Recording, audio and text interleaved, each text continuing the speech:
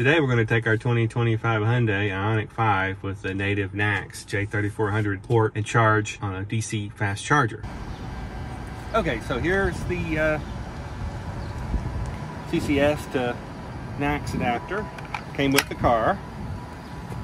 Just plug it in right there, like so. And then we should just be able to start. We don't have plug and charge set up yet, so we need to start it on the app. Swipe to charge.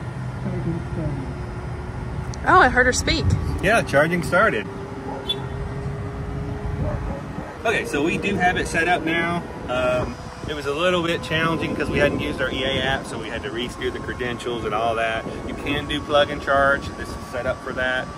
We just haven't activated it yet. So just wanted to show you really that this is a little bit more trouble on CCS than using the Tesla charger, but it's also faster. So the 10 to 80% faster on the CCS than it is on Tesla.